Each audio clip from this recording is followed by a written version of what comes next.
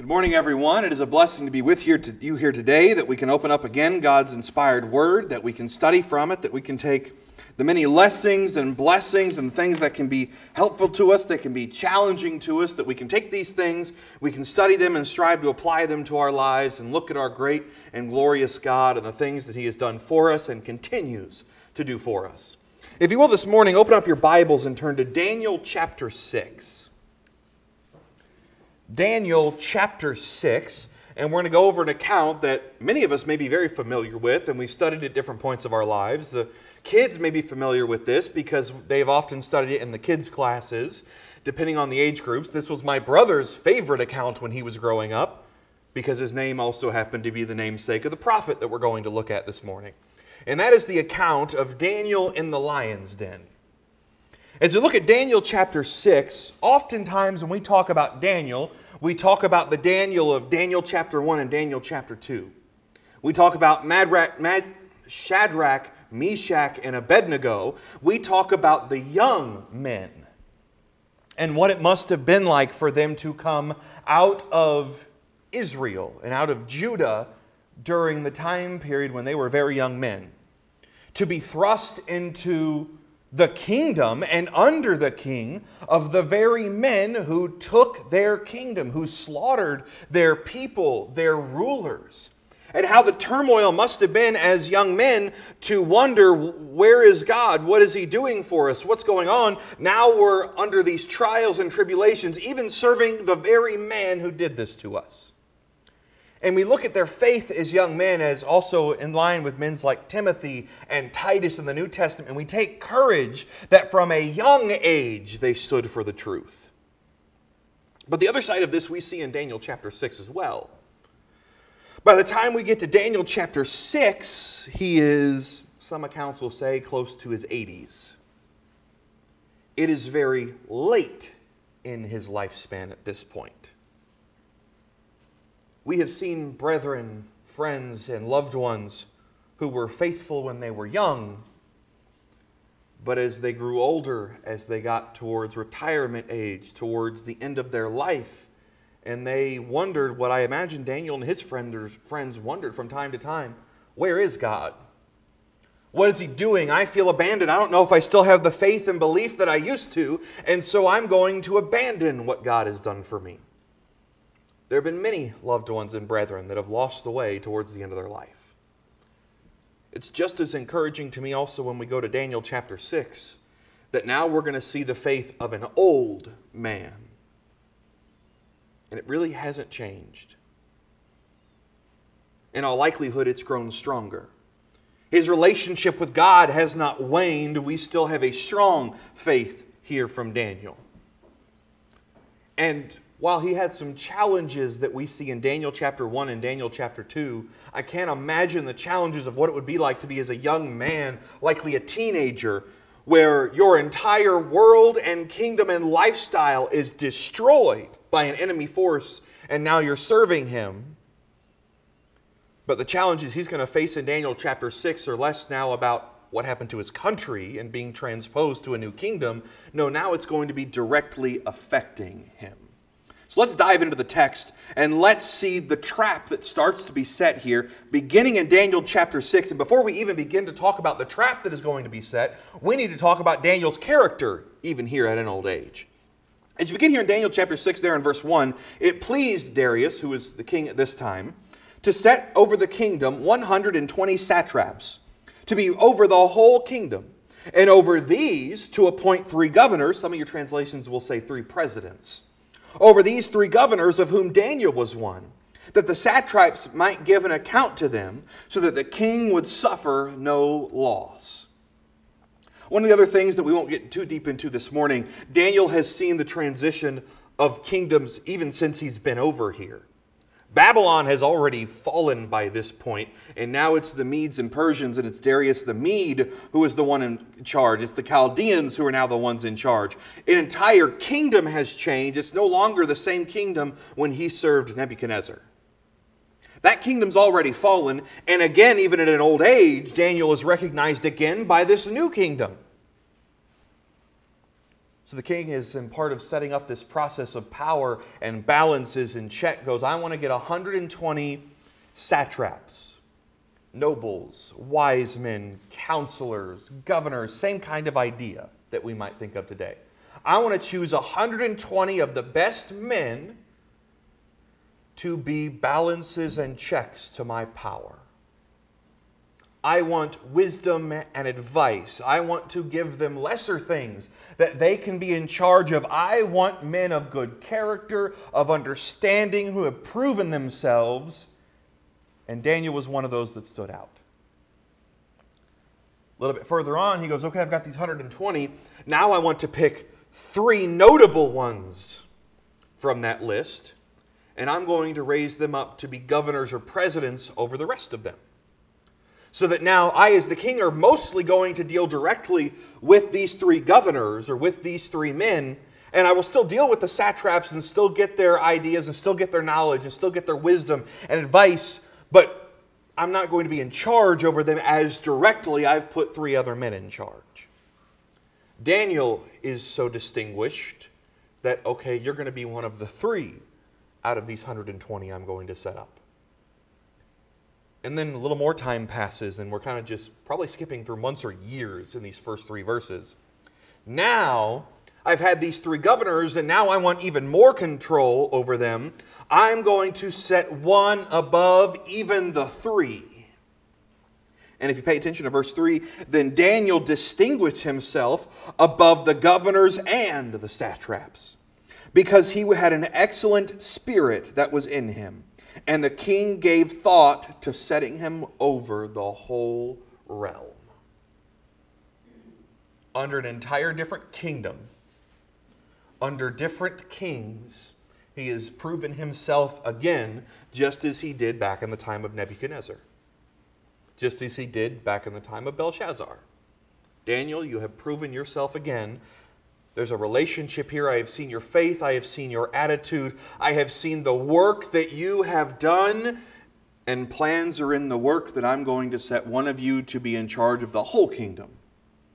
The governors will answer to you. The satraps will answer to you. You will only answer to me. Now you can imagine what kind of situation that begins to breed. Because now we get into verse 4. And okay, there might have been some envy of Daniel and the other 2 governors up until this point. But hey, we can kind of share the blame here, and we can kind of share the envy here. And yeah, everything's fine, but at least there's 3 of us. Now the king is talking about setting one over all. That's going to start to paint a huge target on your back. So we jump into verse 4 of Daniel chapter 6. So the governors and satraps sought to find some charge against Daniel concerning the kingdom.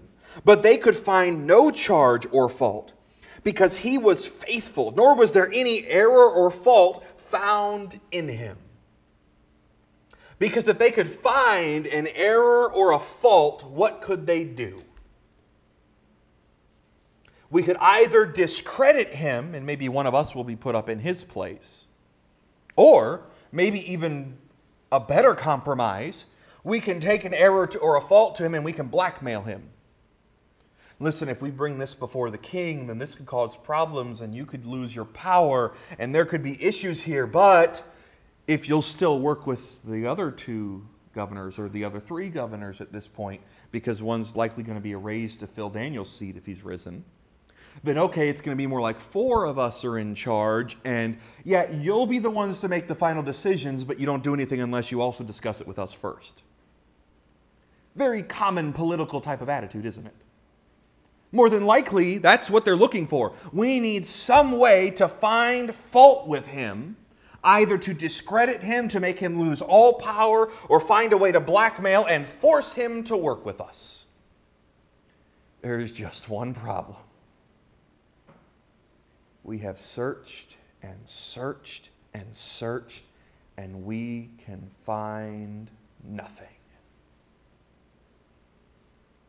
It's not that Daniel ever made a mistake. It's not that Daniel ever sinned. It's not that he would have never done anything wrong. but there is nothing substantial that we can ever throw at him. If somehow Daniel ever cursed once upon a time, that's not going to be substantial enough to take to the king. If somehow Daniel ever had a lack of faith at some point, he's not going to be something to take to Darius that's going to completely discredit him. It's not that if Daniel ever made a mistake in writing proclamations or laws or a spelling error even, that we can take this to Darius. That's not going to be enough to discredit him. We have nothing.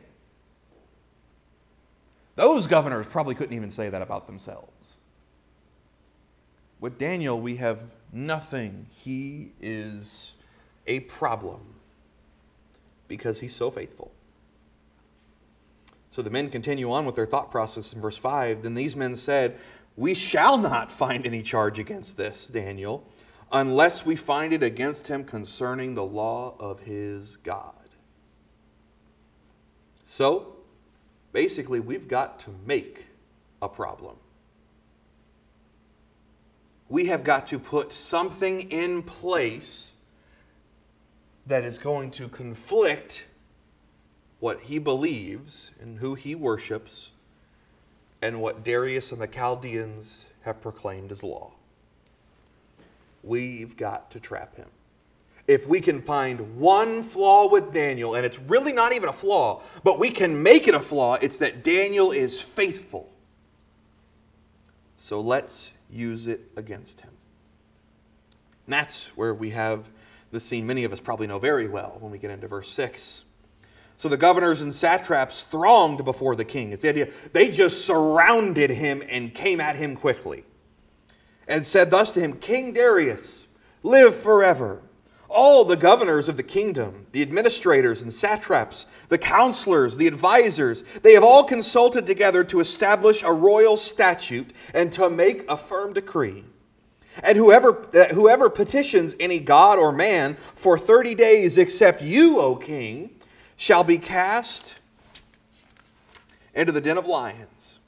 Now, O king, establish this decree and sign the writing, so that it cannot be changed according to the law of the Medes and Persians, which does not alter." Therefore, King Darius signed the written decree.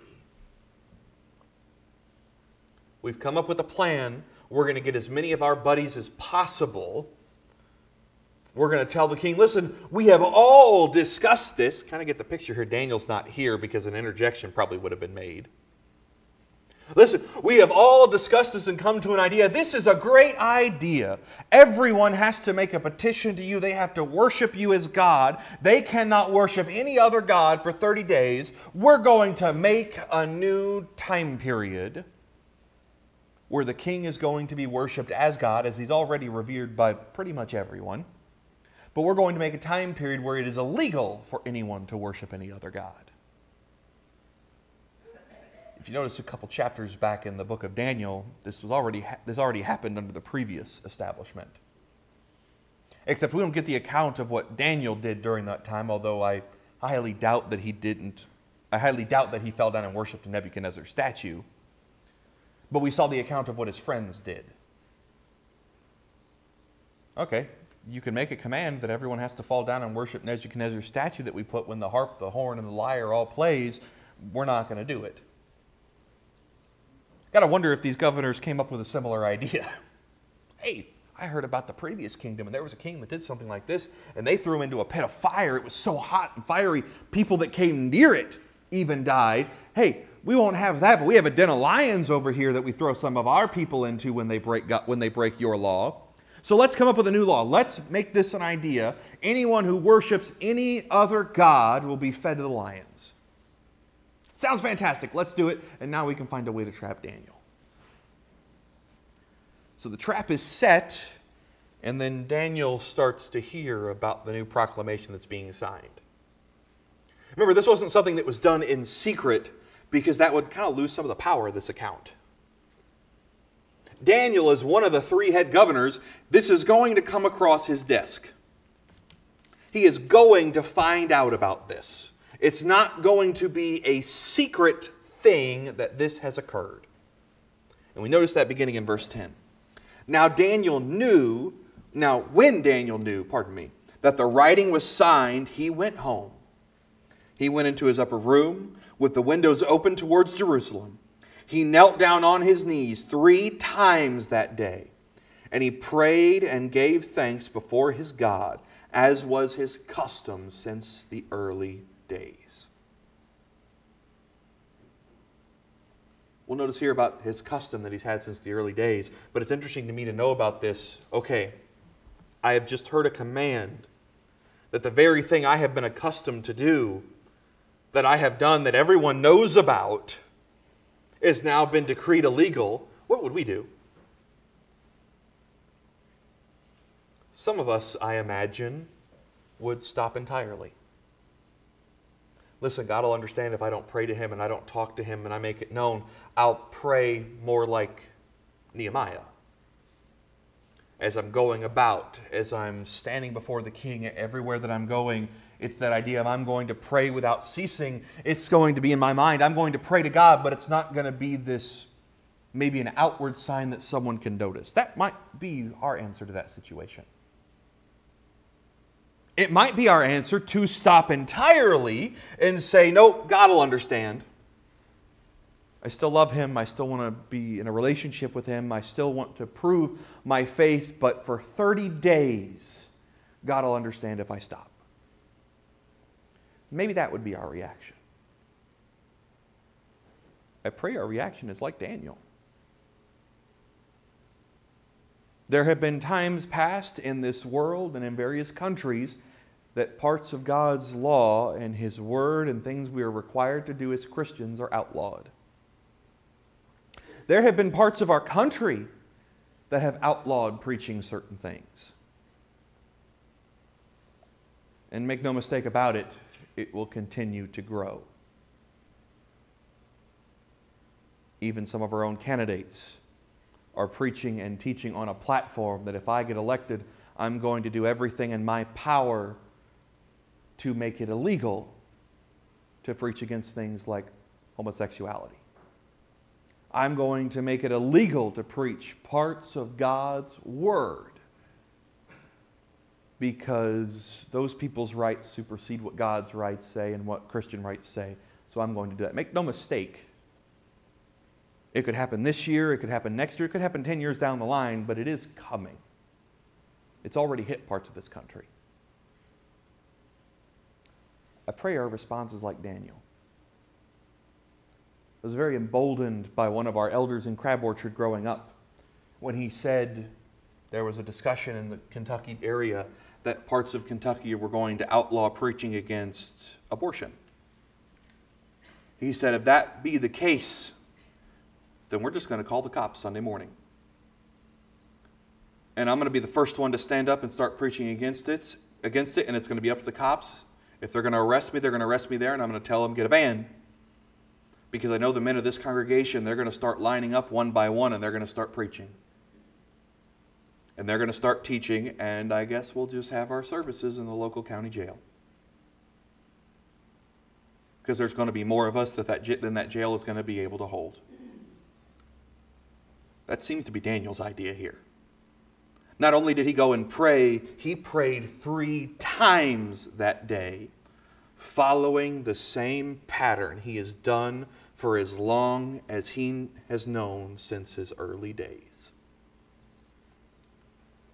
Despite the tribulation, Daniel put God first. God, how I worship you is not going to change. Sometimes when tribulation like this arises, yes, it can be our first instinct to shrink back. Daniel understood times have gotten hard. Praying to God has been outlawed for my people. Now more than ever, it is important I continue with this. Now more than ever, it is important that I remain faithful. Now more than ever, it is important that I keep praying to God. All things considered, my life's been pretty easy. Yes, I saw the desolation of my country. I saw friends and family probably killed when I was back home at a young age. Yes, I've seen friends thrown into fire since I have been here. Yes, I have seen friends and my people persecuted and put into slavery under various kingdoms up until this point. But all in all, my life has been pretty easy. Now I imagine he's not praying just for himself. He is praying for his people that are having the same question they're having to deal with today. The proclamation has just been sent out.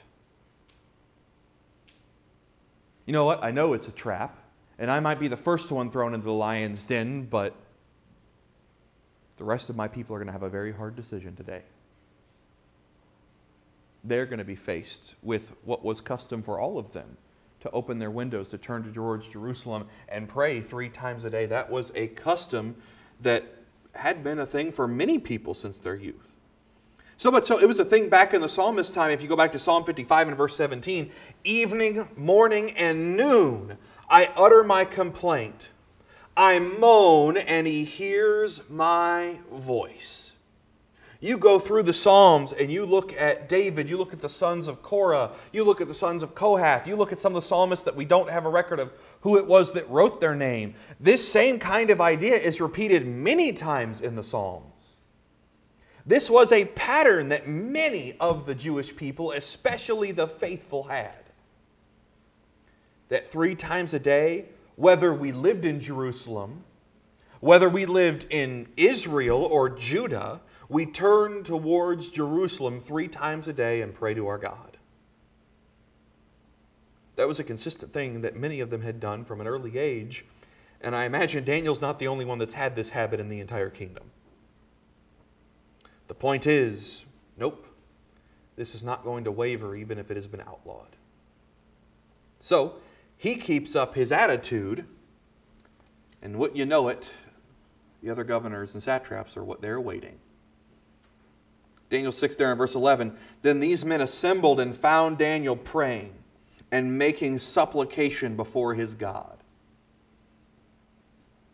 It wasn't that they could go to Darius and just say, well, Daniel has always prayed, and so I imagine he's praying in his room right now. No, they knew the exact time and place Daniel would be 3 times a day.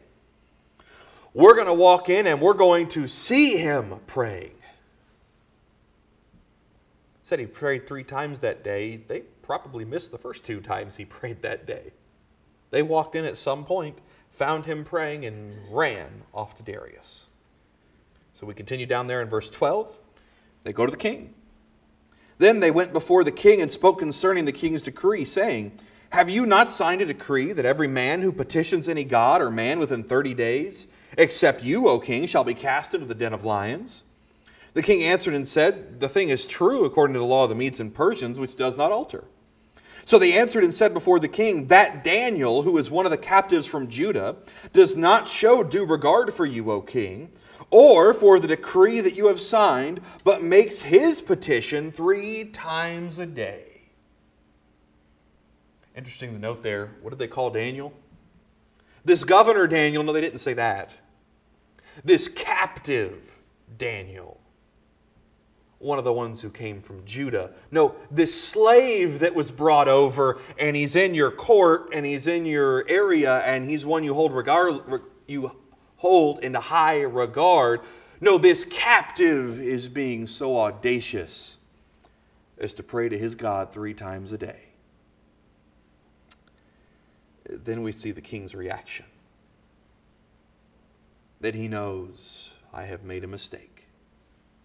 Daniel 6 there in verse 14.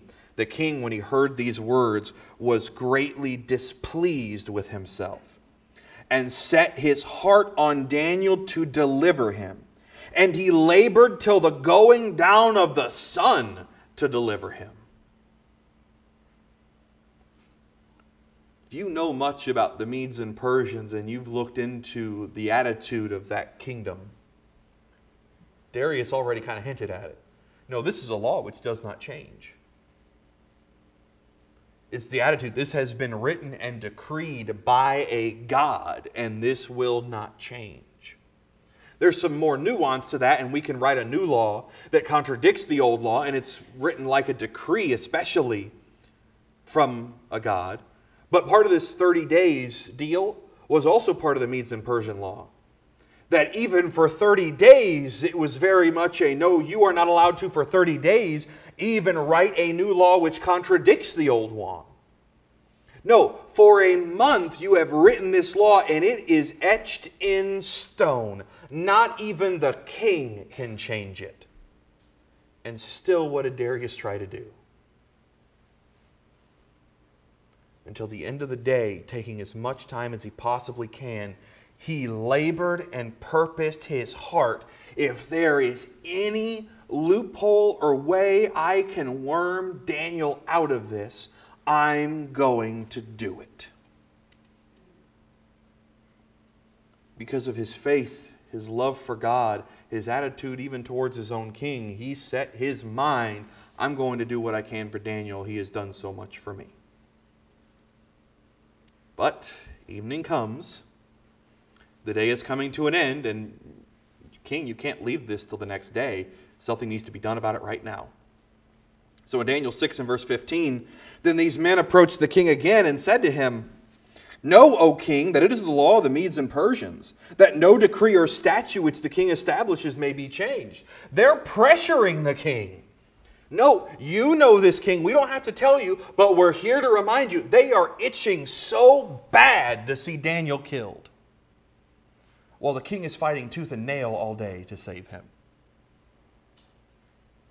Just because he's faithful. Just because Daniel puts his God first before ambition, before moving up in power. Daniel wasn't the type of person that was fighting with the other kings and governors and satraps to move up in power. No, he moved up just by serving God and being faithful. And they hated that. So they pressure the king, nope, you need to go right now. This cannot be changed. I don't even know why you're bothering to fight it. And so in verse 16, the king has to make the decision he really doesn't want to. So the king gave the command, and they brought Daniel and cast him into the lion's den. But the king spoke to Daniel, saying, Your God, whom you serve continually, he will deliver you. Then a stone was brought and laid on the mouth of the den. The king sealed it with his own signet ring and with the signet of his lords, that the purpose concerning Daniel might not be changed.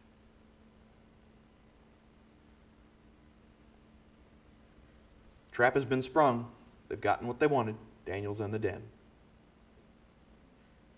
They're probably going home and sleeping tonight, rejoicing our enemy has been destroyed.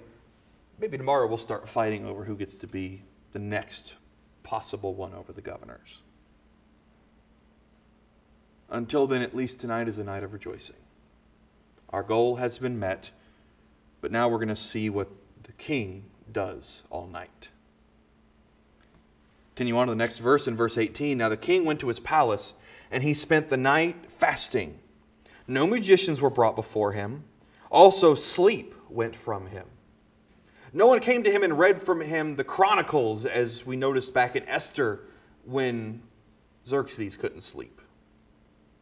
No one came and played music for him, and while that could be for entertainment, usually it was because I can't sleep, so come and play some background music, play some soothing lullabies, play something that can help make me drift off to sleep. He refused to have anyone come in. My night is now spent in fasting, in prayer, and worry, praying that Daniel might be saved.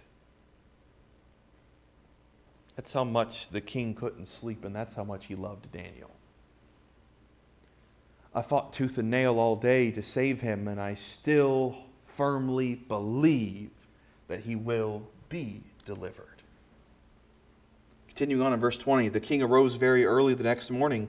He went in haste to the den of lions. Soon as the dawn breaks, as soon as the morning arrives, he is pelting towards the den. I'm going to see if Daniel is safe.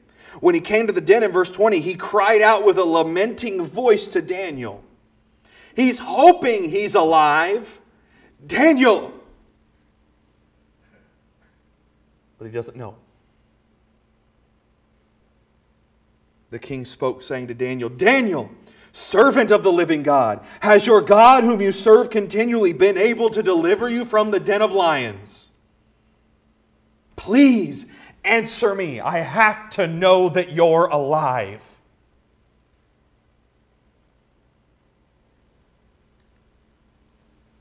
Verse 21, that Daniel said to the king, O king, live forever.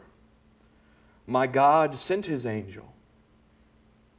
He shut the lions' mouths that they have not hurt me, because I was found innocent before him.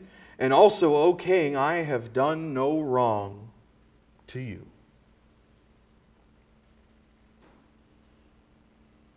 Can't even imagine the joy that the king is feeling right now. He spent all day trying with everything in his power to stop him from going there. He spent all night with no sleep, fasting, praying, hoping Daniel would be delivered. I can't imagine the exhaustion and the joy that overswept him at this moment. He's alive. His God did deliver him. The thankfulness sweeping over this king, who is not a servant of the Most High God. He had faith in Daniel's God, but much like Nebuchadnezzar, doesn't seem to put much stock in God. A king who is serving God would not have put that law into place. Still probably thought very highly of himself and thought of himself as a god, and I'm sure those laws that the other satraps and governors brought to him sounded appealing. Sure, everyone's going to put all their attention on me for the next 30 days. That sounds amazing. But it cost him one of his best friends, his greatest allies, and the one he could trust the most. And now the joy that Daniel has been delivered has overswept him. Daniel 6 there in verse 23 continues on. Now the king was exceedingly glad for him.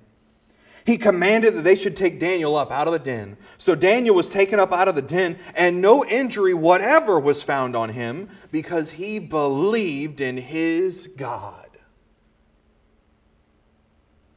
Immediately bring him up, roll away the stone, take away the signet ring, take him up out of there. They're not even fighting the lions to drag him out, and now they're waking up and, oh, there was food in here the entire time. We have no idea. No, God stopped the mouths of the lions. He went in there peaceably. He stayed there all night in peace, and he came out in peace the next morning. And as the king is rejoicing, now his mind turns back to the ones who put him in this predicament in the first place. The ones who by trickery, deceit, jealousy, and wrath proposed to put the man he wanted to be in charge of the entire kingdom in harm's way. Now, I imagine the king feels like a fool. They tried to trick me.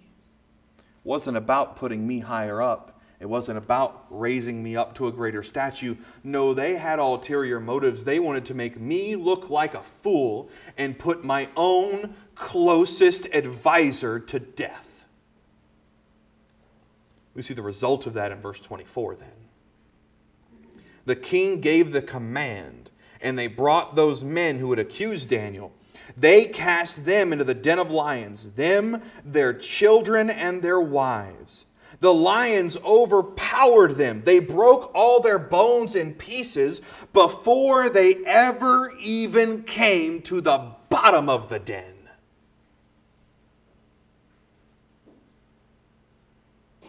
You just want a little bit more proof that the lions weren't asleep and they were already full before this happened? At least 2 men were brought here, along with their wives and children. Possibly more. because we don't know exact the number of how many men came and colluded against Daniel and tried to bring this message to the king. But there's at least 2 of them with their wives and their children. It'd be impressive to me to know, okay, there's this den of lions we have down here that we're keeping this purpose for basically our form of execution at the time. No, it'd be impressive to me that 1 man was thrown in and was torn apart before he reached the bottom. No, they were so hungry and starved for food, they were ready to eat. This was not a, oh, you know what, now I'm feeling a little bit peckish. No, multiple people were thrown into the den and they didn't even reach the bottom before they were torn in pieces. Daniel's enemies were punished, and God made sure, I am a vengeful God. I will make sure that justice will be done and my people will be protected. If you remember our series on Esther that we looked at last year, we saw a very similar instance happen to Haman. You remember Haman made those gallows that were 50 cubits high. He wanted to see Mordecai hanged so that just about at any point in the city, you could look and there is Mordecai hanging for the entire city to see. He put it as high up as he could build it. But after he has discovered that the vengefulness and the wrath was why he put the law into place through Xerxes. Oh, that it's also going to see Esther killed. Esther 7 and verse 10, so they hanged Haman on the gallows that they had prepared for Mordecai, and the wrath of the king was abated. A very similar situation is happening here. Similar situation is found if you turn over with me to Psalm chapter 7. The 7th Psalm there, a portion of this is shown here, there in verses 14 through 17, as to how God looks at those who scheme and connive, especially to destroy his people. And yes, this is David talking about Cush. This was a Benjamite, if you go back in David's history, that was trying to connive and destroy him. And Daniel is singing about one of his enemies here, but this applies to so many more aspects of life. If you'll turn back to the 7th Psalm there, if you'll begin there with me in verse 14, behold, the wicked brings forth iniquity. Yes, he conceives trouble. He brings forth falsehood. He made a pit and dug it out, and he has fallen into the ditch which he has made. His trouble shall return upon his own head. His own violent dealings shall come down on his own crown. And I will praise the Lord according to his righteousness. I will sing praise to the name of the Lord Most High. Knowing Daniel, knowing Esther, knowing David, they did not rejoice as far as vengeance was concerned. They rejoiced that by God's power, by his might, by the faith and relationship that they had, God delivered them from their enemies. Highly doubt Daniel was rejoicing this day that the men and their wives and their children were killed by lions. But he was thankful that God had delivered him from certain death. He was thankful that his faith was rewarded. But Daniel's attitude was much like his friends many decades before. If I go into the lion's den and I die, I'm just going home to God. It's not for a lack of faith or power by God that I'm going to die. And if I am delivered in the morning, and I don't think it's a far stretch that Daniel prayed all night, then it is by God's power and by his might that I escape. From a young age to an old age, Daniel was faithful. And because of Daniel's faith, Darius takes a second look at his life. Darius causes a new proclamation to be written and sent before all the people, according to the laws of the Medes and Persians, which cannot be changed. Continue in verse 25, you see the king talk about Daniel's God. Then King Darius wrote, "To all peoples, nations, and languages that dwell in all the earth, peace be multiplied to you. I make a decree that in every dominion of my kingdom, men must tremble and fear before the God of Daniel. For he is a living God, steadfast forever. His kingdom is one which shall not be destroyed. His dominion shall endure to the end. He delivers and rescues. He works signs and wonders in heaven and on earth, who has delivered Daniel from the power of the lions." So this Daniel prospered in the reign of Darius and in the reign of Cyrus the Persian. Just as in the time of Nebuchadnezzar, Daniel's God was shouted to the ends of the earth, he continues to prosper. This is not the end.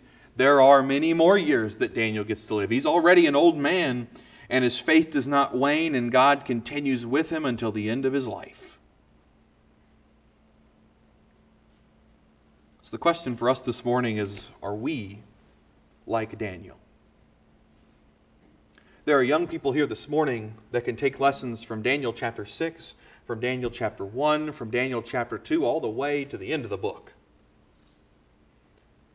There are older brethren here this morning that are much closer in Daniel's age in Daniel chapter 6 than I. You can take lessons from Daniel 1, Daniel 2, and from his early life, and you can take lessons from Daniel chapter 6 towards the end of his life. We can take a lesson, if you back up to Daniel 6 there in verse 3, from Daniel's attitude. Daniel was distinguished above the other governors and satraps because an excellent spirit, because an excellent attitude was in him. Sometimes, as we grow older in the faith, we can become very discouraged. We can have that attitude I talked about at the beginning of the lesson, where I say, no, I feel like God has abandoned me. God has abandoned the country around me. God does not care. God is not helpful. I'm just going to keep going to services. I'm going to punch my ticket and hope I get into heaven. That attitude spreads. It's harmful. And it shows a lack of faith on our part when we start to develop that attitude. The effect and power of God was multiplied because Daniel, even in his old age, had a joyous, righteous, and faithful attitude and spirit. I want to have that attitude now, and I want to have that attitude as I continue to grow old, with however long God may bless me. I want to have the attitude of Daniel in Daniel 6 there in verse 4, that I deal fairly with others. He was distinguished above the other governors and satraps because of his attitude there. Verse 4, the governors and satraps sought to find some charge against Daniel concerning the kingdom, but they could find no charge or fault in him because he was faithful, nor was any error or fault found in him. More than just faithfulness to his God is found here. He was faithful in all that he worked on this earth. As part of his job as a governor was when satraps came to him, when individuals came to him. In many ways, he was like a judge. Issues are brought before me, and I deal with people fairly, and I make a call. Here is how a situation is going to be dealt with. Here is how issues between neighbors and countrymen and even rulers and people below are dealt with. Like any government system, I think it's pretty safe to say there were corrupt satraps and governors that would take bribes, that would deal more in the favor of those that were higher in power with more wealth because they'd receive some kind of kickback. They'd receive some kind of alliance. No, we can't even bring that against Daniel. And you can pretty safely assume they did that themselves. No, we can't even bring that against Daniel. With everyone, he has dealt fairly. He looks at the issues that are brought on before him. He deals with the issue and deals with people fairly. I want to be like Daniel. I pray you do too. He was found faithful in spiritual things. He was found faithful in spiritual things. I want to be like Daniel, that I am committed to prayer. That he had this habit from an early age. And it's not about the number of times he prayed, but it was the consistent attitude in his prayer. Every day I am going to spend time communicating, establishing, and growing a relationship with my God. This was not the rote prayers of the Pharisees and Sadducees that Jesus condemned. There are religions that have borrowed whether this attitude or some other attitudes that know it's about the repetitious amount of times I pray or repeating a same phrase over and over again that makes me faithful. This was not the prayers of Daniel. He went into his room at least 3 times a day. More likely prayed other times beyond that. But at least 3 times a day took himself away from everything else, opened the windows, turned towards Jerusalem, and prayed and spoke with God. I know it was more times than that because you look at some of the other chapters, especially after chapter 7 down through chapter 12, some of the visions and conversations and prayers he's having with God. That's more than those 3 times a day. That's another study for another time. But I want to have that prayer life like Daniel even until my old age. I want to be consistent and committed to my God until that old age. Finally, I want to trust God in all things like Daniel. He had a trust at a young age when he told the person that was in charge of the prisoners as they're preparing them for the king, take away the meats, take away the wines, take away the drugs, let us eat only fruit and vegetables. He had a faith in God. It wasn't a dietary thing. He had a faith in God when Nebuchadnezzar has him brought before and tells Daniel, listen, you and your household will be brutally slaughtered if you do not answer and interpret the dreams. Not only interpret them, you need to tell me what the dreams are. Daniel had a faith in God and a trust in God and gave all credit to God. And it was the same in the old age. The king was exceedingly glad for Daniel, commanded that Daniel should be taken up out of the den. And Daniel was taken up out of the den, and no injury was found on him because he believed in his God. Daniel did not sit there cowering all night, waiting for the lions to pounce and think at any moment God's power is going to wane and I'm going to die here. The picture painted of Daniel throughout the whole night, and we're not given much. No, the picture painted of Daniel throughout the whole night is God will protect me through the night.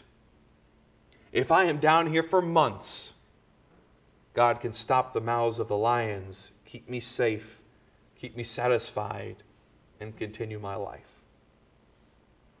God can bring people back from the dead. He can stop some lions. God can give Samson the might to rip a lion apart with his bare hands. Stopping their mouths from devouring me is nothing. I want to have the faith and trust in God like Daniel until my old age and I depart from this life. I pray you have the same attitude. I hope these things have been encouraging to you this morning. Maybe they've challenged your faith and your belief in God, and maybe you've had times of frustration. Much like Daniel, we have things affecting us every single day that Satan is trying to challenge our faith. We have individuals that have vendettas out against us because we are faithful and no fault can be found in us. Not that we never make a mistake and not that we never sin, but that we are striving within our power to serve our God faithfully. Hopefully these things have been encouraging to you and challenging to you and to remind you that no, we can remain faithful. If you want to have a life like Daniel from a young age until an old age, at whatever point that may be this morning for you, and you're not a Christian, then come forward and have the faith in God that He can forgive your sins this morning. Have the faith that Jesus Christ came to this earth to die on the cross for your sins. Be baptized. Have your sins washed away and start a faithful and long life, however long God may bless you with, in service to Him. And know that when the trials, the storms, the tribulations, the attacks from other people come your way, that God is on your side and He will bring you through it if you will stand with Him. If as a Christian this morning, this week, this month, and times recently, you have lost sight of that, your faith has waned. Pray to God and ask Him for strength. If you need to bring those things to brethren's attention, because we're here to listen and help and encourage, come forward and ask for the prayers of the saints. If your faith has waned so much that no, you have sinned and fallen short of the glory of God, that it has brought shame upon the church and upon God's name, then come forward and confess those things as He commands. Make your life right with God as a Christian this morning. Again, we are here to uplift you, to pray for you, and to help you, so that we all remain faithful into a ripe old age, just like Daniel, until our time on this earth is over and we can go home to be with our God. Whatever the case may be this morning, if the need calls for it, please come forward now as together we stand and sing the songs that have been selected.